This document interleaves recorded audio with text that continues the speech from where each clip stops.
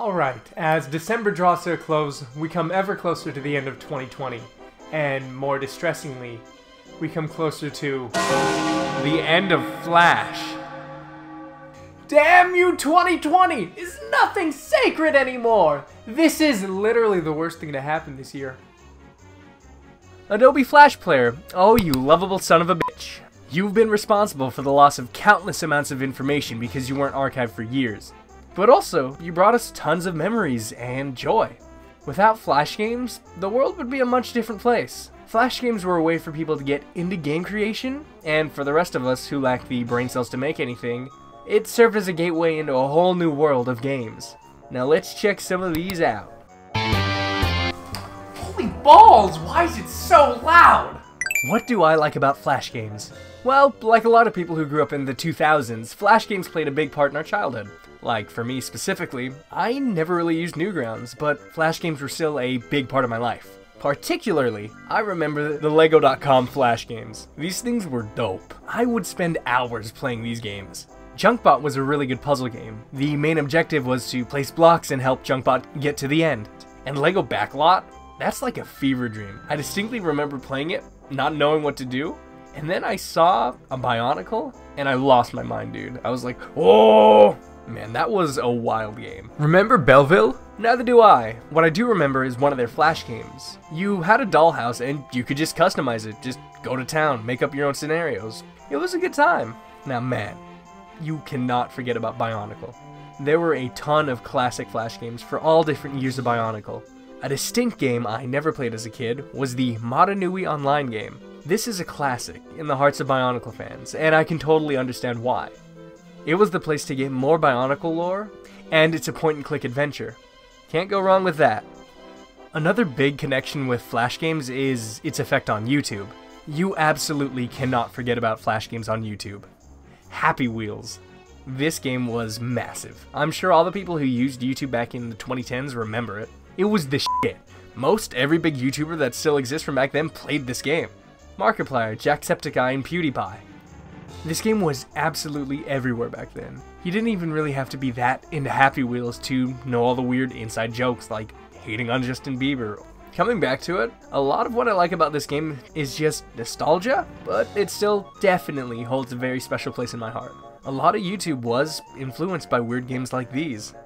Shoot, actually, thinking about it, a lot of things came from Flash games. I don't know if any of you know him, but Jonachrome actually got his start in video game development when he was only 11. Think about that, making your own game series at the age of 11.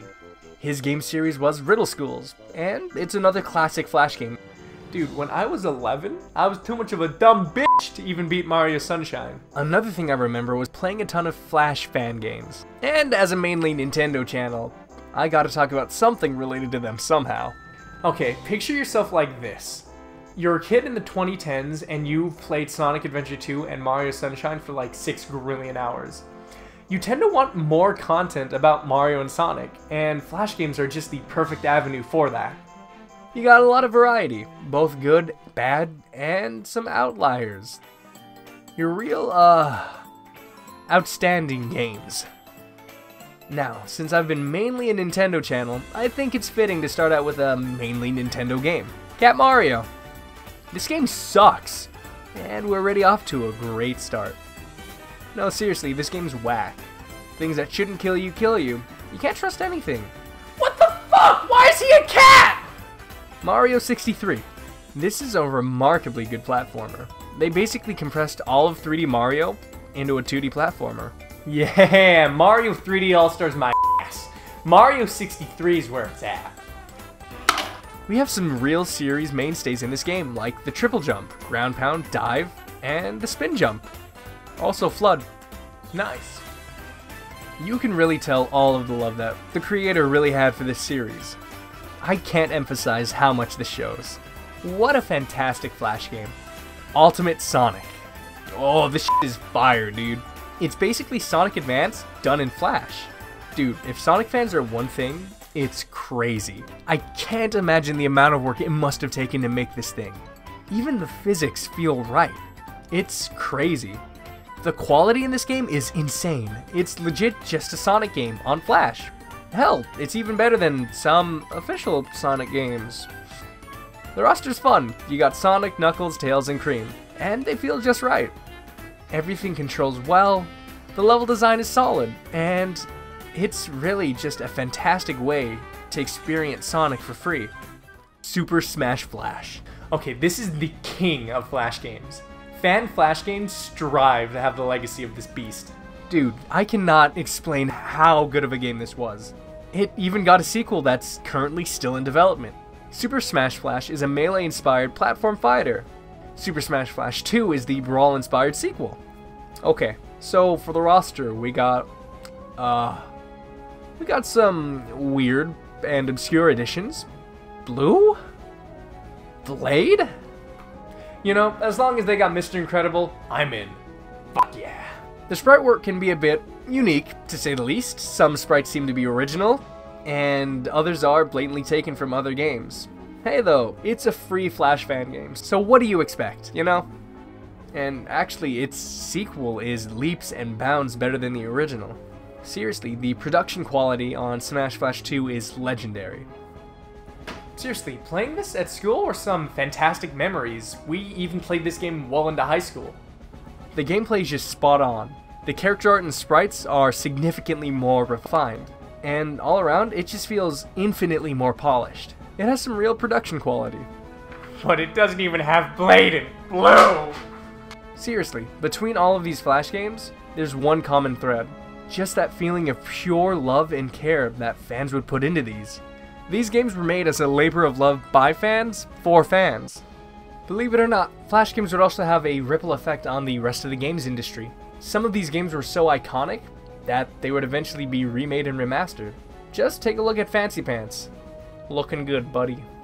Oh, and how about Henry Stickmin? Just came out in August, and it is a wonderful collection of Henry's adventures. It's just heartwarming to see that these games got the love that they deserved, and they're able to be ported and remade.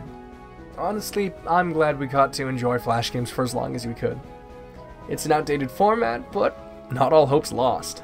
Several of the biggest places for Flash games have found ways in order to preserve their games, mainly through HTML5, whatever that is, and even JavaScript, which apparently is a better way to store and upload these games.